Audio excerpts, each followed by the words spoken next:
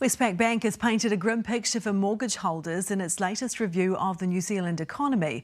Despite interest rates climbing since October 2021, Westpac says 90% of mortgage holders are still fixed at around 3.8%.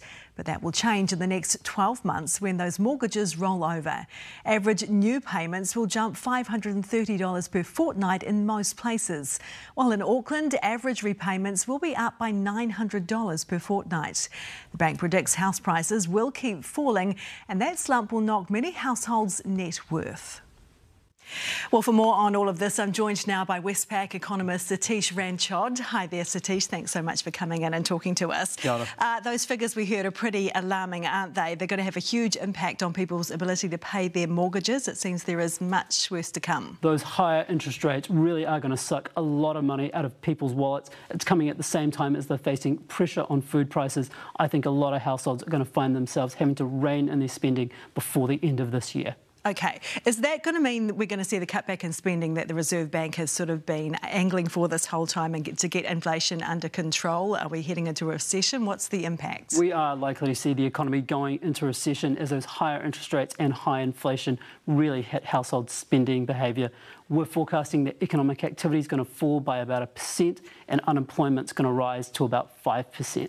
Now, that's not a really large slowdown, not compared to things like the global financial crisis, but it is a pretty material downshift for the economy. For the affected households, they're going to feel quite a big squeeze on their finances. I mean, are we worried here about people not being able to pay their mortgages and losing their homes? How bad could it get? I think it's really going to differ for different households across the economy. If you've had your house for a while, it's probably a return to average levels. But if you only entered into the housing market over the last couple of years, you're going to be looking at a lot of pressure on your finances at the same time as your house value has fallen dramatically.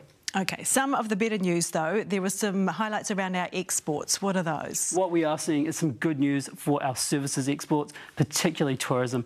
International visitors are coming back into the country much faster than expected. That's given a big boost to our hospitality sector. I think we're going to see some increasingly positive numbers on that front over the year ahead. What about things like those traditional commodities, the dairy and those sort of exports? Are they looking better? We're still seeing some firm prices for a lot of those big exports that we put out, like dairy and meat. That's providing a big boost to incomes in areas like Waikato. Many of those regions that have been hit by storms recently, if they're still able to export, that'll provide a boost to their incomes. OK, not all of them are able to export, are they? What concerns, there have been concerns around the rebuild for Cyclone Gabrielle in terms of the exports, but also in terms of the inflationary pressures around rebuilding. What is your take on that? I think we're going to see inflation pressures in the near term from that reduced capacity, that reduction in food production. Longer term, though, what's going to be important there is how the economy as a whole is tracking. If the economy starts to cool, we'll see some pressure from the rebuild, but that'll be contained. On the other hand, if demand doesn't slow, those rebuild pressures really could compound what's already a tough situation for prices. OK, thank you so much for your thoughts tonight. Thank you.